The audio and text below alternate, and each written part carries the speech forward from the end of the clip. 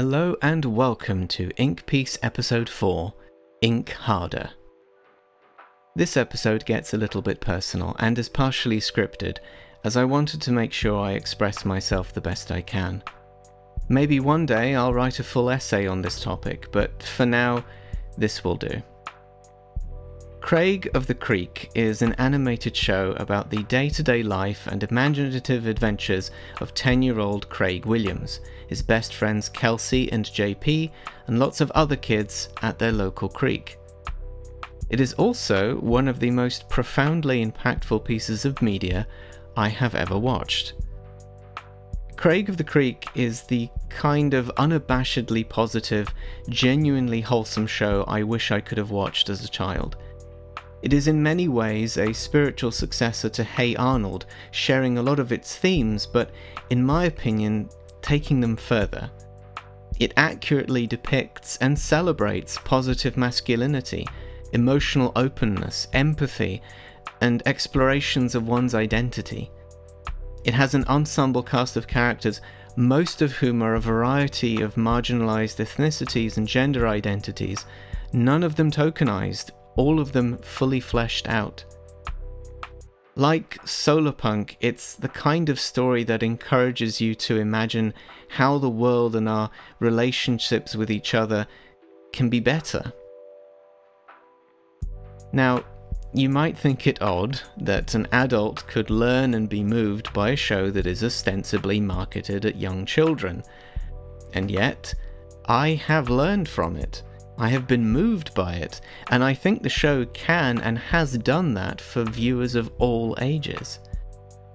It is thanks to Craig of the Creek that I can appreciate the potential in imaginary stories to do tangible good in the world.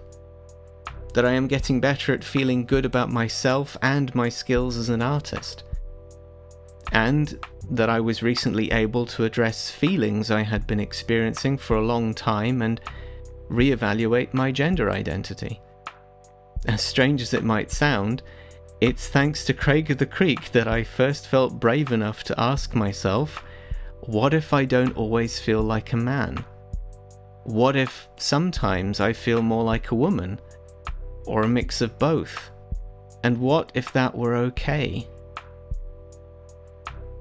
The gap-toothed, bespectacled youth you can see me drawing is a reinterpretation of my younger self, in the style of Craig of the Creek.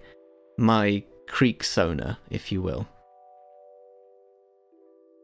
We didn't have a creek in my hometown in Italy, and I was a fairly shy, introverted preteen.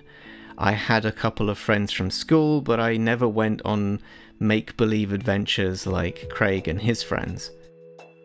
The one time where I think I got close to living that kind of childhood experience was when I was around 10 or 11 years old and went to what we called Estate Ragazzi.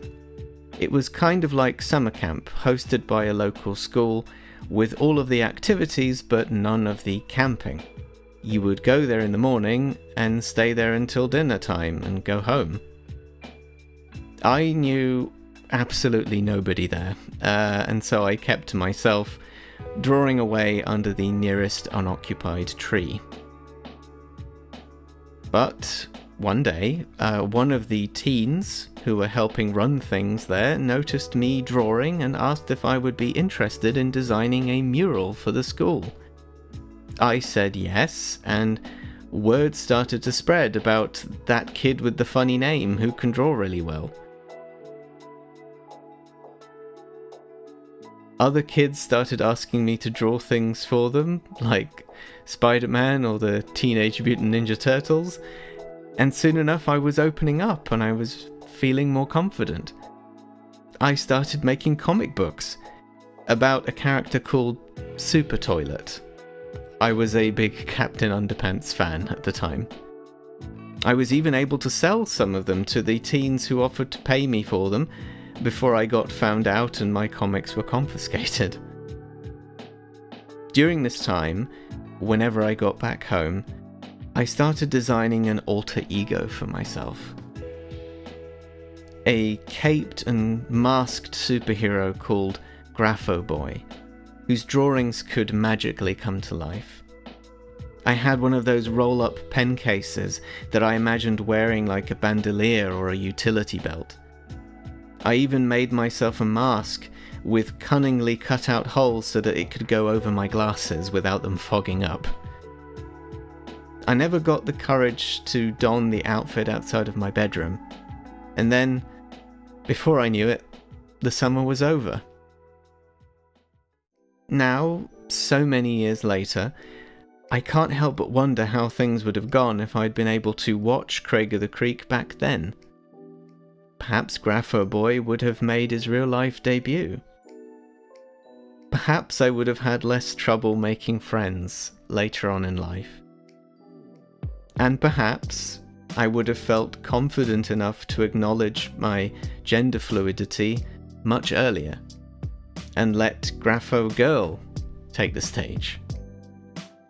Either way, I am very happy and incredibly thankful to have been here in time to enjoy the show. If you haven't watched it and it sounds like your kind of thing, I heartily recommend it. It has done wonders for me.